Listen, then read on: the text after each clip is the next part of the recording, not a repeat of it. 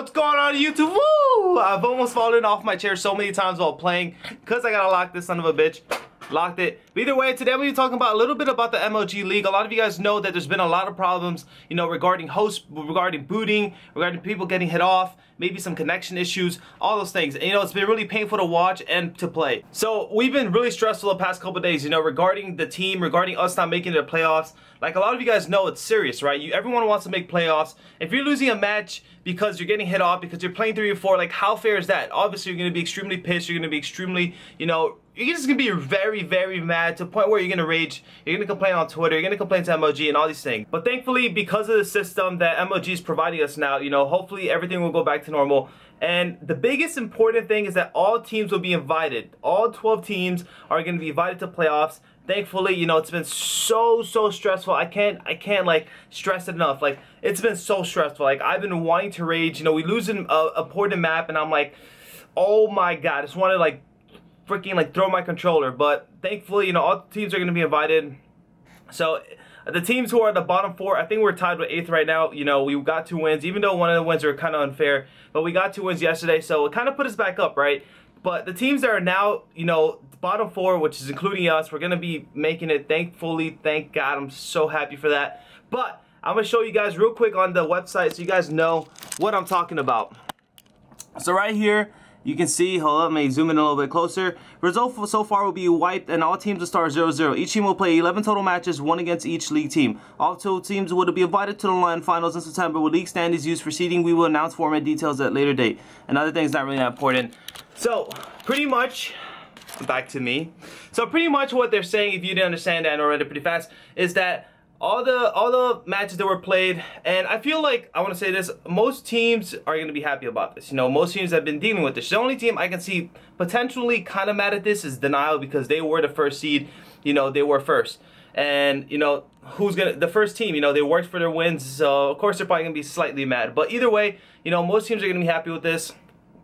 So pretty much all teams that played each other once. We're at like the halfway mark.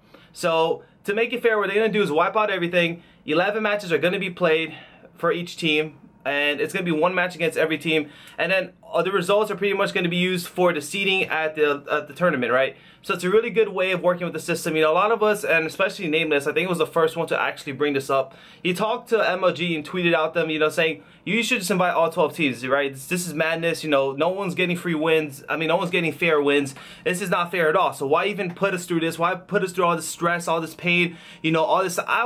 The match yesterday I was supposed to play Envy was scheduled for 9:30, technically, right? It could be a little bit earlier, it could be slightly a little bit later. I started playing that match at 11:30.